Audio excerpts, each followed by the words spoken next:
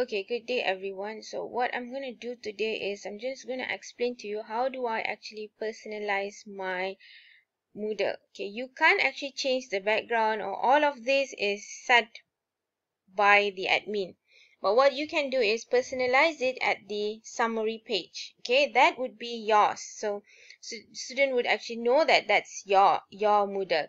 Okay, now what you can do is just have some, instead of just uploading notes after notes, then it'd be stack of notes, you can have some description here and make it fun. Okay, so for example, you can actually state the objective, what are you planning to do, little notes on what are you going to talk about, add some infographic, and also some GIF. Okay, so I'm going to teach you how do you add GIFs and pictures to your introduction. So if it's just plainly words, it'd be very boring. So what I normally do is I add GIF. That would make it interesting. So I put my cursor here because I want my GIF to be here.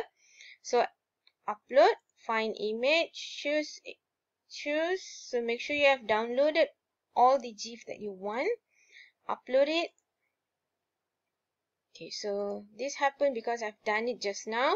So you go to your appearance. If you see it's too large, change it to 70, and then you insert, okay, and you have your GIF there. Okay, so similarly I want, let's say, because this is an objective, so I have the objective here.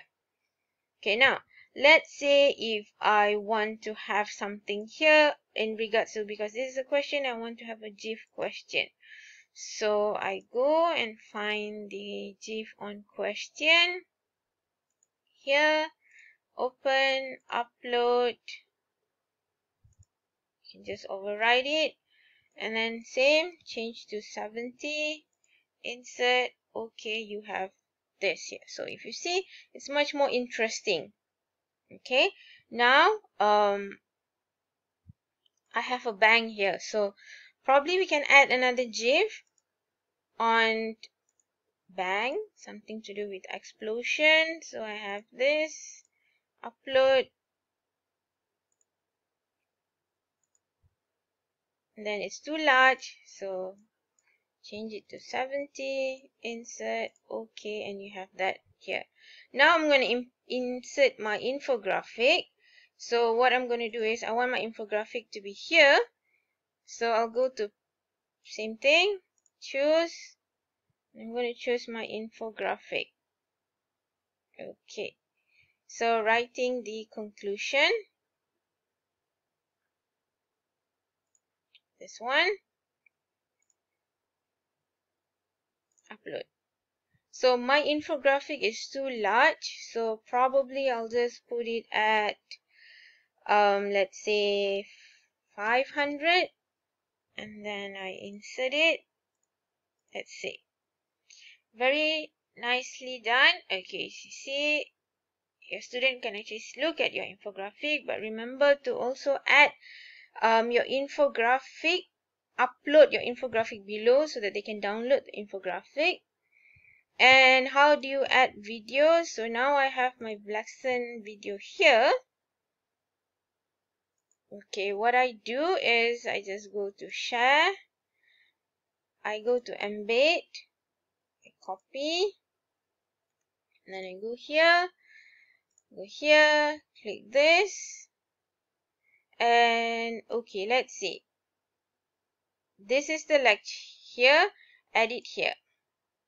So you need to find where did you write it, enter, enter, you can clear this off, enter, and then paste your embedded here, update. So you see your lecture video is there. Okay, so now I want them to also upload the practice into Padlet. So what I do is, similarly, I'll go to Padlet,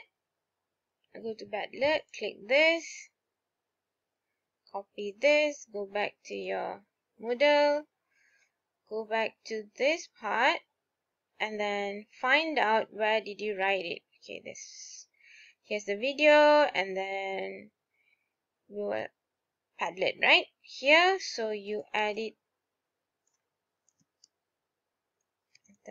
enter, click, you have your that and upload. You have your Padlet ready here. So basically that is how you upload your videos, embed your videos, and add on your GIF. So now you save changes.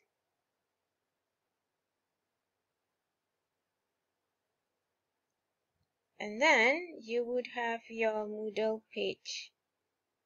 And if you see, all my Moodle has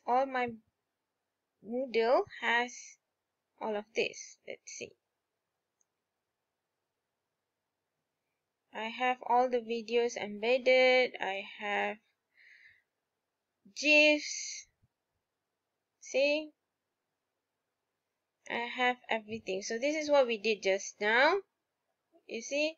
It is better this way. It looks nicer. It talks to your student. Okay? Instead of having file after file after file, you have something like this. So this is what I meant by personalizing your Moodle for your student. It is also easy access for your student to actually, log into Padlet and whatnot. So basically that's it. So whatever you need to upload, you upload it here. Okay, so that's it for my personalizing Moodle. Is basically just making it your own. You can't really change the background and whatnot. Okay, so that's it. Thank you.